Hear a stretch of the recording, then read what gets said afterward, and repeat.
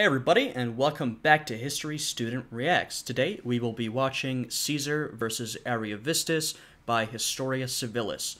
So this is another video focused on Caesar by Historia Civilis. I'm excited to continue his campaigns in Gaul. I'd ask you guys to please check out the Patreon, where I have exclusive reactions to Historia Civilis videos. Anyway, let's jump right into this one. Shortly after Caesar's victory over the Helvetii, he received a barrage of messages from Gallic tribes, thanking him for dealing with the invaders and congratulating him on his victory. They then asked if they could come and see him in person. It was all quite mysterious, and they insisted that everybody take an oath of secrecy before the meeting. Wow. Once face to face, they told Caesar about a German king named Ariovistus. Apparently, Ariovistus had been invited across the Rhine by some Gallic tribe to intervene in a dispute, and had just started to gobble up territory for himself. He then began to bring large numbers of Germans across the Rhine in an effort to colonize his new territory. He now had 120,000 Germans living in Gaul, with plans to bring more. Wow. So at this point, Rome is sort of slowly getting into Gallic territory. Gaul is becoming less of the unknown, but Germany, the German lands, are very much the unknown, and they will, for a while, be a threat to Roman security. They're always worried about the Germans invading, and that will continue after, spoiler alert, Rome will conquer Gaul, and it will, no longer be so unknown. And then, that's what's happening at this point. So, we're sort of seeing this dynamic with the German threat to the Gauls and to the Romans. As a cherry on top, Ariovistus had also attacked Rome's closest ally in Gaul, and had forced them to disavow their treaty with the Romans, and to provide an annual tribute to Ariovistus instead. Nobody in Gaul was happy about this. The Gauls then got to the point of this secret meeting. They formally asked Caesar to intervene on their behalf. Caesar agreed to meet with Ariovistus to see if he could get him to moderate his behavior. I don't want to make it sound like Caesar was doing this for altruistic reasons. A law had been passed in 61 B.C.E. instructing all governors of Transalpine Gaul to protect Rome's Gallic allies whenever they were able. In other words, Caesar had a mandate from Rome to act on this if he wanted to. But even more to the point, Ariovistus was encroaching on Rome's sphere of influence, and doing nothing in response would do some real damage to Rome's credibility in the region. Yeah, Caesar has to protect Rome's image. The Romans have to show that they are the major power around here, and they can't have that challenged by some German king. In addition, Caesar is a man who sees opportunity. Perhaps, I don't know if he already does, but perhaps he sees an opportunity to expand Roman influence even further. Caesar sent a message to Ariovistus, asking for a meeting on neutral ground. Ariovistus wrote back, saying, "No, if you want to meet, come to me." Obviously, negotiations were off to a great start. Caesar sent a second message, reminding Ariovistus that Caesar had been the one to legitimize his rise to power during his year as consul. This was a not-so-veiled threat. He was saying, "I made you. I could easily unmake you." Wow. Caesar then listed his demands. First, he instructed Ariovistus to immediately stop bringing Germans across the Rhine. Second, he instructed him to return all of his Gallic hostages. Third, he told him to immediately cease all military activity. Ariovistus sent a simple reply. He said that the Romans were free to run their conquests as they saw fit, and so was he. Cheeky. Yeah. Around the same time, Caesar also received two pieces of intelligence. First, he got word that Ariovistus had mobilized an army and was marching on his neighbors again. Second, he started to get reports of hundreds of thousands of Germans on the other side of the Rhine, preparing for a crossing. This was getting serious. Caesar gathered his men and set off towards Ariovistus. On the march, he got word that the German army was moving towards a town called Byzantio. This was bad. This town was well fortified, and Caesar wasn't interested in continuing negotiations with a guy behind strong walls, much less conducting a siege if it came to that. He left his supply wagons behind, and pushed his men forward at a breakneck pace, marching all day and all night, and arriving in Vesontio just before the Germans could reach it. I don't know if this will come into play, perhaps not.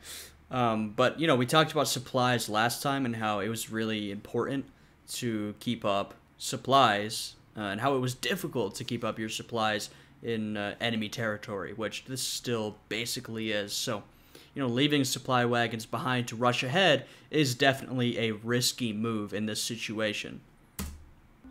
He stayed there for several days, allowing his men to rest while his supply wagons caught up. But seems to have paid off in this situation. When he was ready, Caesar marched out and closed in with Ariovistus' army. He sent messengers to set up a face-to-face meeting. Ariovistus had some specific ground rules for the meeting. He asked that exactly 10 men on horseback accompany each general.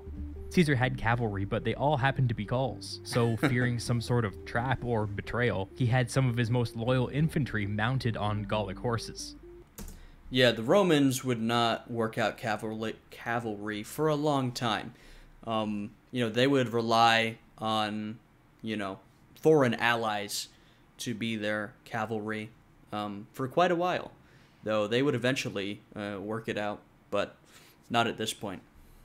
This led to some of his men joking that he was treating them so well that he made them into equitae. If you don't get the joke, it's a pun. Equitae means both horsemen and a wealthy Roman. So the two generals and their retinues met on an open field. Caesar simply reiterated what he had told Ariovistus in his letter. He demanded that no more Germans cross the Rhine, that the Gallic hostages be returned, and the cessation of all military activities.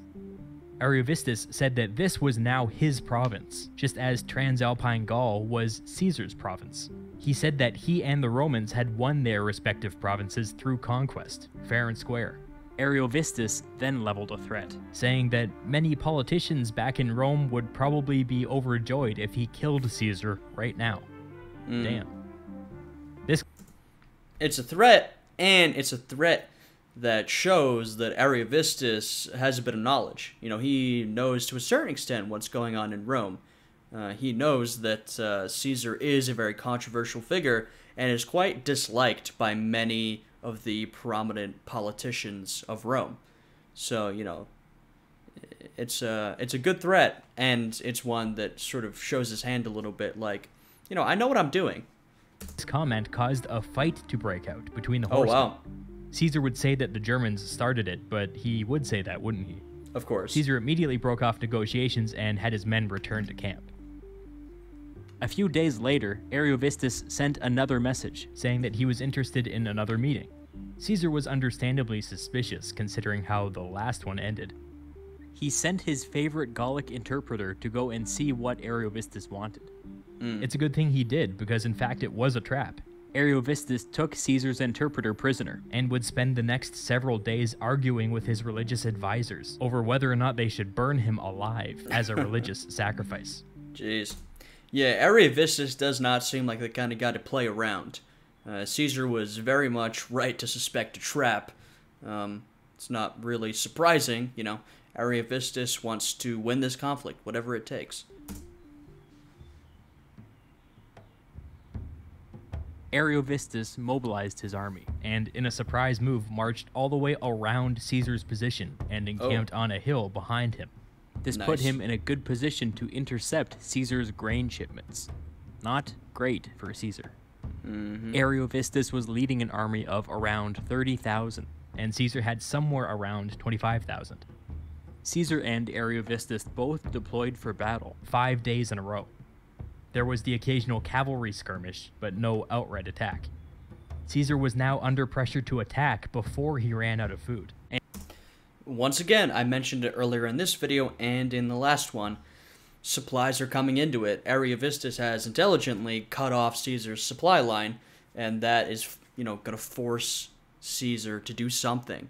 So, you know, the supplies and supply lines are really important in, well, I mean, much warfare throughout history, but also in this situation. And with Ariovistus holding the high ground, this was a recipe for disaster. So Caesar came up with a plan. He marched his army out of his camp in 3 columns, leaving a small garrison behind. He then marched just beyond the German hill. Ariovistus saw what he was doing and sent out his cavalry and half of his infantry in response. Why only half? We'll get to that in a minute. Caesar had expected a German response, which is why he had his men in 3 columns rather than 1. He instructed 2 columns to turn and hold the Germans off, while the 3rd one began to construct a fortified encampment. There was some skirmishing back and forth, but Ariovistus never really pushed in a coordinated attack, even though the Romans were out in the open and undeniably vulnerable. When the 3rd line completed its construction, the Romans pulled back, and the Germans didn't pursue. Caesar was now in a position where he could intercept his food shipments unmolested, which meant that he could take his time figuring out how to deal with Ariovistus. The next day was pretty uneventful, but late in the day, the Germans sent a raiding party to attack the first Roman camp, but Caesar had left a garrison and they were easily repulsed. During this engagement, some German prisoners were captured. Under questioning, they revealed that Ariovistus had been told by his religious advisors that victory was impossible until the next full moon. So this is another interesting feature of military conflict in the past, particularly in the far past. In our modern era, it's rather secular. We don't tend to make military decisions based on our religious convictions, and it's been like that for a bit now. Hard to say exactly when, but a couple hundred years. When we look a little further back than that, we can look at ancient times or medieval times. Of course, Christianity was a big part of military conflict. You encounter factors like this, which, we would obviously not recognize some religious advisor telling us, well, you can't win until the next full moon. We would attack when it was most convenient. But this sort of belief plays a factor.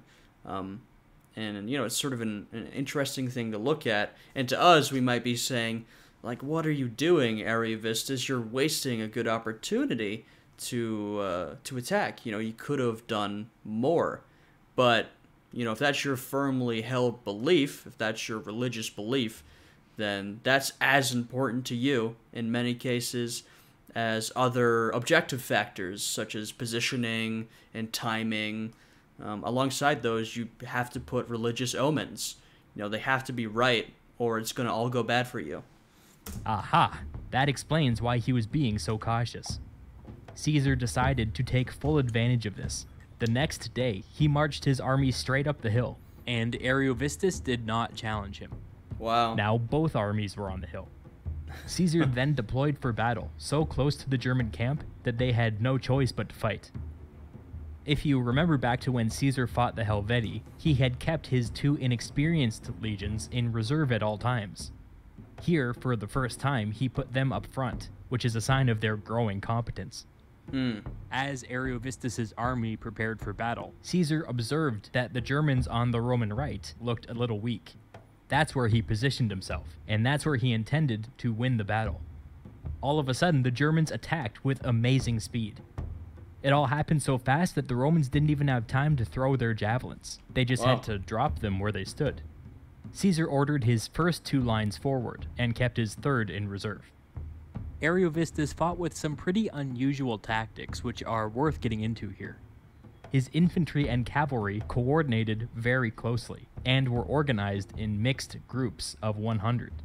The infantry acted as a solid wall, similar to a phalanx, while the cavalry would hide behind them and launch hit-and-run attacks, coming back to regroup when needed.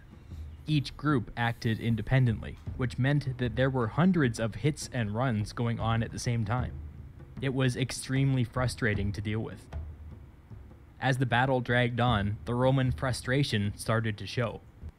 That's got to make your army fairly dynamic, able to operate very quickly, though I imagine it may also make it difficult to organize or control, since you have so many of these small units sort of operating with a certain level of independence. So, pros and cons. But in a, sort of face-to-face battle like this, I can imagine that might be difficult to deal with for the Romans. Some dealt with the German walls of infantry by throwing themselves into them and ripping away the enemy's shields with their bare hands. Wow. I ain't never seen that in a movie. Yeah. After some effort, Caesar was able to break through on the Roman right, just as he had planned. But with all of his attention devoted here, he was unaware that at the same moment, the Roman left was beginning to crumble. Uh-oh. The commander of the Roman cavalry, Publius Licinius Crassus, son of Caesar's political ally, saw what was happening and launched into action.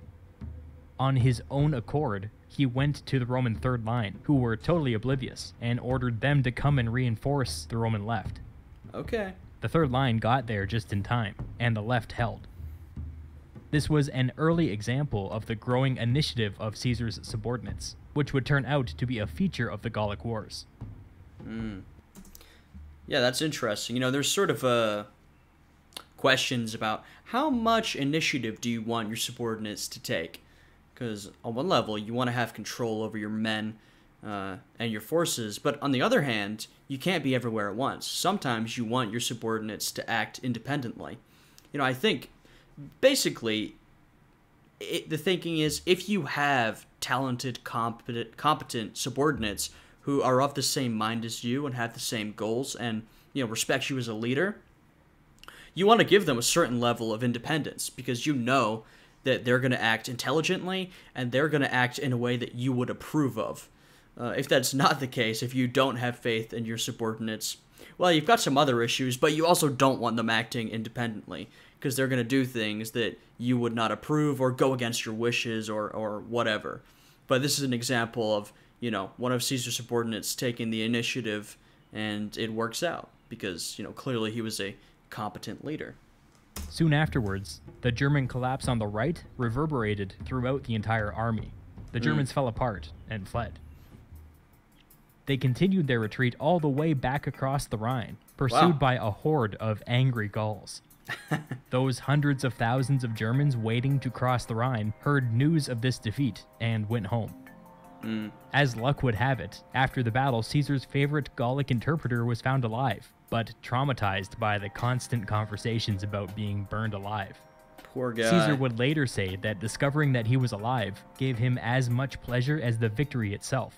Oh, well, that's nice. With these back-to-back victories over first the Helvetii and then Ariovistus, Caesar would later say that he won 2 wars in a single summer. Rome was now well established as an indispensable power broker in the region. Caesar left his army in Gaul under the command of Labienus for the winter, and returned to his provinces to tend to his duties as governor. He'd be back next spring. Oh, yeah. All right. That was a good video. That was an entertaining one.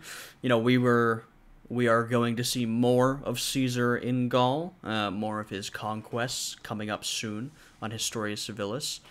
So yeah, I hope you guys enjoyed this one. If you did, please leave a like, subscribe, check out the Patreon. I hope you guys tune in for more reactions. You know, like I said, we'll be doing more reactions to Historia Civilis' videos on Caesar and the rest of his videos.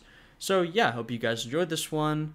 Hope you guys are all having a good day, and I will see you again next time. Goodbye.